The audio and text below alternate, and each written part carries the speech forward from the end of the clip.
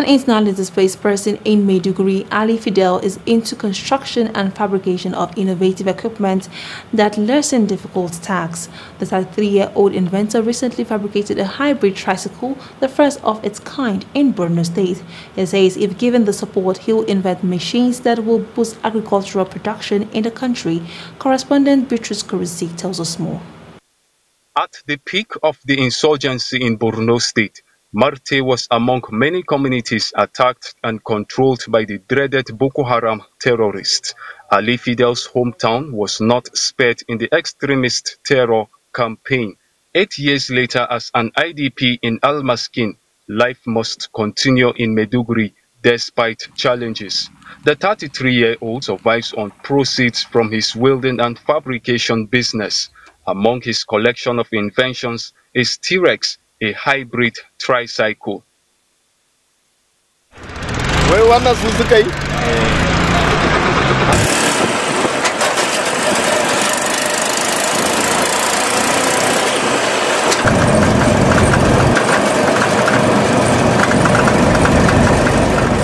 I get it from scrap irons, Ajakuta.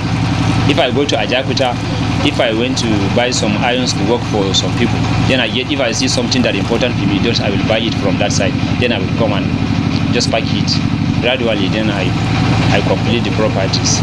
Then I start constructing it, and I finish it. Like now, how much to construct this kind of thing? Even for sale, it really like 500,000, like 700. It's too cost. So I spend a lot of money for this thing. I like it. That's why I construct it. Ali recalls that his metal work apprenticeship began at the age of 9 under the supervision of his father.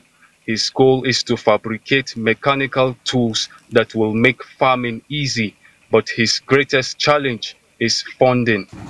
I will do many of the things like this. I had many plans, but lack of capital. That's make it like this. Even this one I see, I just very excuse myself before I start because I spend a lot of money for this construction of this one.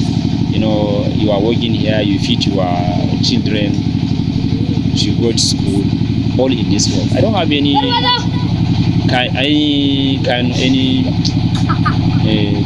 place that will bring money. Only this welding that I feed myself. Ali Fidel plans to design and invent more machines if he gets the support he desires. But while nursing such lofty dreams for the agricultural sector, he hopes Mother Nature will one day smile at him and lead him to where dreams translate to reality. Beatrice Kurisi, Viewer Television News, Maiduguri.